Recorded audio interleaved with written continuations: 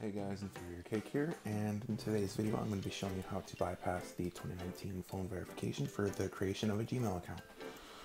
So after 2018, I believe it was, Google wanted users to use phone verification for creating a Gmail account, and I know it can get annoying, so we're just going to jump straight into it, and yeah, we're going to walk you through it. So the first thing you're going to want to do is get the Gmail app from the App Store or the Play Store.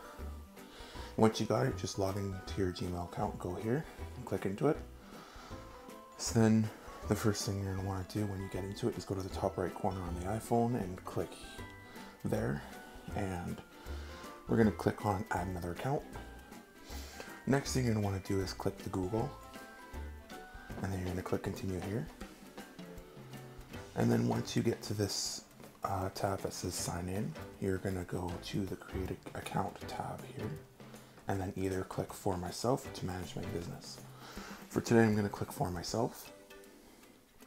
We're going to enter our first and last name. I'm just going to pull up a name, a random name.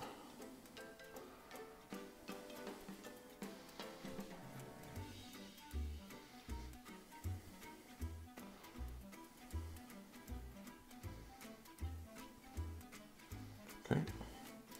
So you're going to add the day, month, year, and gender. So I'm just going to, again, random stuff here. Okay. And then what you're going to want to do is you're going to want to either click one of these options. It's just going to want to create your email just now. So either or, I'm just going to click this thing here. And then you're going to create a password.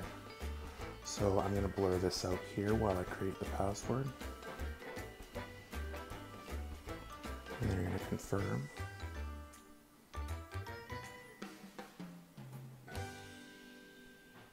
Now, it's going to go to the phone number page, which is where most people get frustrated.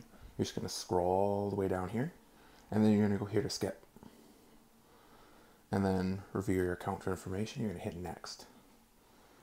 And privacy and terms, you're pretty much just going to go all the way to the bottom and hit I agree. And then, wait for it to load. It might say something went wrong, just hit go back. And then click the top icon here, and then click onto your account. And there you go, that's how you do it.